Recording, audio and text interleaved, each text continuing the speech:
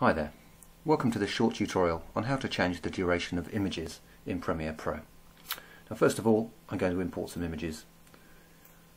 There's 8 images here, and then I'm going to drag them to my timeline. Now you can see that each of these images is 5 seconds long. Now I'd like these to be 10 seconds so I can make a short video. I need to select all of these images and then right click anywhere inside and go up to speed duration. Now here you can see that they're 5 seconds long, so I'll change this to 10. I also need to click this button here, make sure this is checked, the Ripple Edit checkbox here. Make sure that's checked, click OK, and all of these are now 10 seconds long.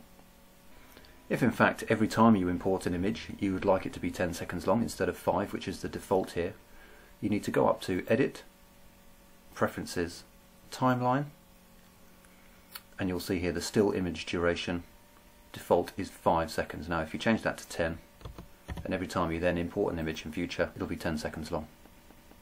Thanks for watching, hope that's useful, see you next time.